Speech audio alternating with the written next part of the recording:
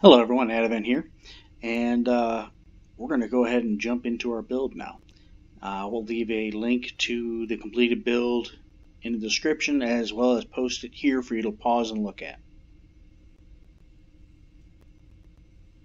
Alrighty, digging in, we're going to go ahead and train up for our innate talent. So now bear with me, it'll all make sense here in a minute. We're going to take the hero. That gives us stats in every category. For our primary super stat, again, bear with me, we're going to take intelligence and we're not going to look back. It affects cooldown, length, energy usage, and so on. For secondary super stats, we're going to take presence to heal our pets, as well as constitution, so the pet controller can stay alive a little bit, have more hit points.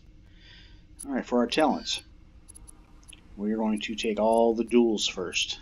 So anything that gives you 5 points in both super stats, take those.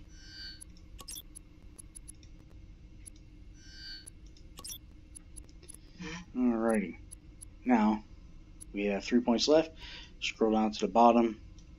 Jack of all trades. Gives you a bump in all of your stats. And now whatever's going to give you the most, that'll be beneficial. So, command training. And finally, we're going to take our primary super stat of intelligence. Alrighty, now we're able to jump into specializations. And you'll see why I did what I did here in a moment. For your first one, you're going to take Enlightened. That says your non-super stats grant 10% more than the normal stated value. So you take all three. 1, 2, 3. And now finally, because we're not going to have any holds, and we're really not going to need to worry about our energy and equilibrium, we're going to take the 1 extra point, or the 2 in tactician. And that's going to, we'll go ahead and check out our stats here real quick. And just again, this is with, modest gear at best. Heroic, mercenary, mostly blue gear. I got 4 things of blue and 2 purples that I picked up somewhere. And you can see what that brings us to for stats. Alrighty, and continuing on. Secondary super stats grant 10% more of their normal stated bonus, and take 1 in there. Energy builder reduces the recharge time of all your current recharging abilities. Now this is fairly important, so we're going to take at least 2 in there. Intelligence grants defensive penetration and increase the amount of offense and defense you get. That's really not a super important with this build, but we're going to take 1 in detect vulnerability for the penetration, and we're going to put the last and final one back into revitalize, and it helps out a good bit later on. For our next tree up, they have one specifically for pet builds. Evasive action gives you 25% resistance to all damage, gives your pets additional resistance, Rapid response, decrease the summoning time of your pet powers. Now I take 2 points in this right off the bat because I like my pets to come up really quickly, and it works out well. Now for a multitasker, gives you a benefit for the longer you have your pets out. I max this one out as well. Alrighty, now because we're going to be doing DPS, we want to make sure our damage is higher. So we're going to increase our pet damage all the way to the top. And I take my last 2 in durable to make my pets last a little bit longer. The pet abilities, I'm not really worried about coming back faster. And the drones and other healing stuff haven't really been a super big deal, and I've never used relief, so that's what I'm going to go with. Now finally, I use the Sentinel aura here because it'll also heal your pets, so it's basically continuous healing for your pets right there. Now it gets a little more complicated. It's always nice to have a little bit more critical heals, and I always take at least 1 on the bottom in caregiver to open up the top.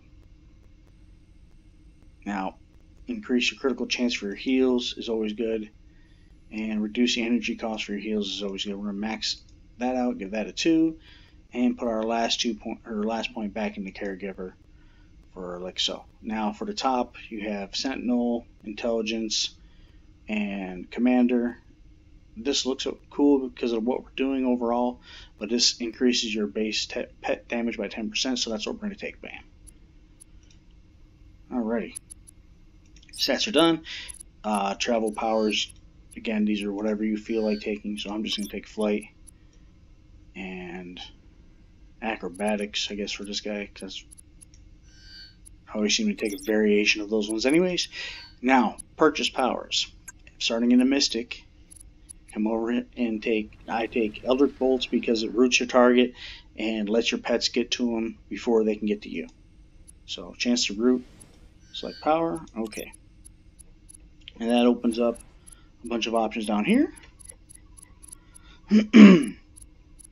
Now, I'm not going to bother taking any Siggles. So there won't be any Siggles in this build. It'll all be actual pets. And this is our first real pet we have. So I'm going to pick up the Tyrannus Familiar. Or Tyrannon, or whatever the hell it is. Never going to say that right, so I have to give up. Alright, Aura of Ebon Destruction boosts yours and your teammates as well as your pet's damage. And this is a DPS pet build, so we're taking that. Alright, and that opens up basically the rest of our stuff. I'm going to take the Eldritch Shield because it's already in this stat. Normally I'd take Energy Shield just because it's probably the best all-around shield in the game, if you ask me. But whatever. Okay. Summons. Warrior's Blade. Or Warlock's Blade, sorry. Bam. And you can either take Ritual, or you can take whatever Ritual you want, but I highly suggest either Ebon Summoning or Radiant Summoning. We're going to go with Ebon Summoning because it has a little bit more damage than Radiant Summoning. And I use Command Animals also. Alright. So now I'm going to pick up the gadgets. I use all the gadgets. Support drones are good for healing and they can be used for DPS. Munitions bot are probably one of the best DPS pets in the game, and attack toys. Boom. And for our second to last pet, we're going to pick up the Shadows, which are the best DPS and summons in the game. So best DPS pets are probably the attack bots, and best DPS summons are the Summon Blade. So as you can see, we got a crap ton of pets down here. I'm going to go ahead and organize them real quick. Oh, yeah.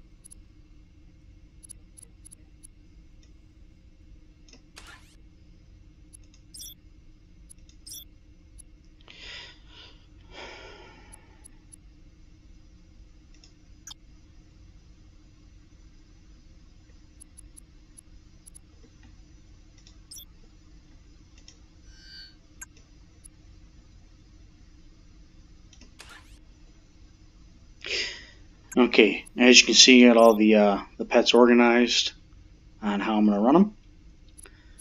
Our next task is we're going to grab a form, which is basically a toggle, and it's going to be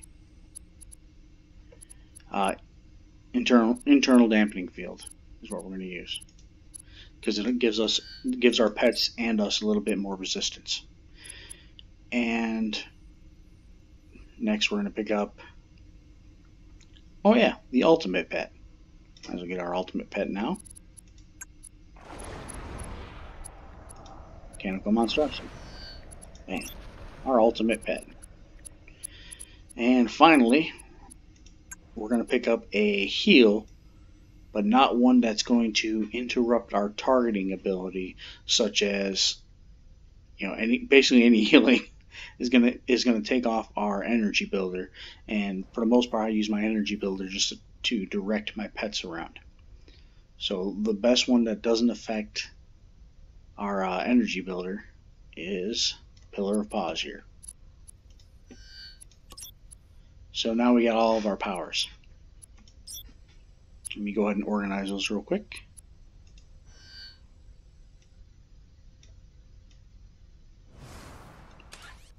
Boom, boom. So there you go. On the top row, we have our pets, 2 summons, 2 controllables, 2 gadgets, and a ritual. And on the bottom, we have a healing controllable and the ultimate. For our healing power, we have Pillar of Pause because it leaves a healing patch wherever you use it at, and internal dampening field is our major is our toggle.